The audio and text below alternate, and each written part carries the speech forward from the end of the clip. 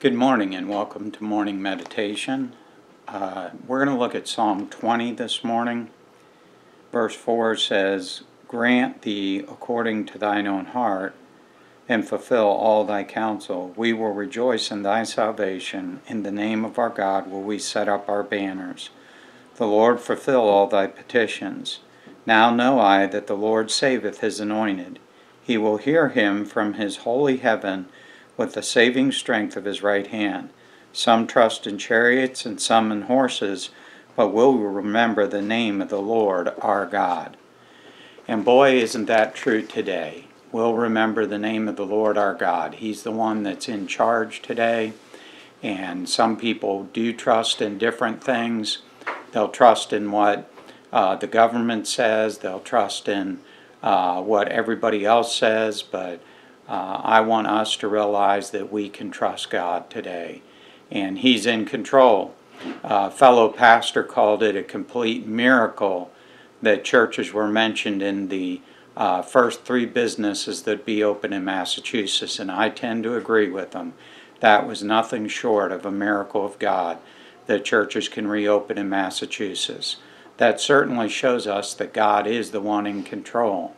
And God's in control not only of circumstances, He's in control of everything that goes on around us. And there is a purpose for this virus. There is a reason this happened. Romans 8:28 says, "And we know that all things work together for good." You know, and that brings up a good question. Often people ask, "Pastor, how can we find any good in sickness? Find any good in death, find any good in the destruction of sin?" And I'm not saying that we find good in those things, but we do find that there is a blessing in the fact that the Lord heals, and sometimes the Lord takes people to heaven. It's according to His purpose, and many times when things don't go according to our purpose, we kind of get upset at God and think that God doesn't love us. And I want you to remember 3 things this morning according to the scripture. Number 1, you're not going to be able to trust God if you don't realize God loves you. And for each one of us, we need to realize Psalms, that's all it's about. David will bring a complaint or a persecution to the Lord, and through that he sees that God loves him.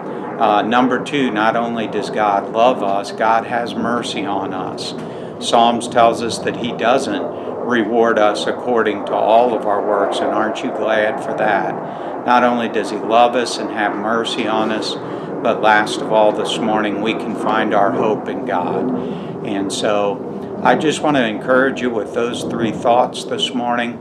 Some trust in chariots, some in horses, but we'll trust in the Lord our God. Of course, we need to be safe. Of course, we need to be careful. But let's not be over-fearful. Let's not be overprotective. Let's not sit at home and miss church and miss an opportunity to worship God because we're afraid we may get sick. And that's in the hands of the Lord. And we do need to be safe, and the church will be safe. But we want to trust the Lord, be wise. You could check our website for announcements that have to do with upcoming events. But as soon as we can, we are going to get back to full church. For right now, we're just going to have the 2 services, and we're going to continue to trust the Lord to do miracles. I believe He wants us to build a family life center, get a Christian school started. And many people say, well, I don't see how that's possible in the downturn of the economy and everything that's going on. Well, it's a good thing we don't look at the economy. We look at the Lord. We live by faith and not by sight.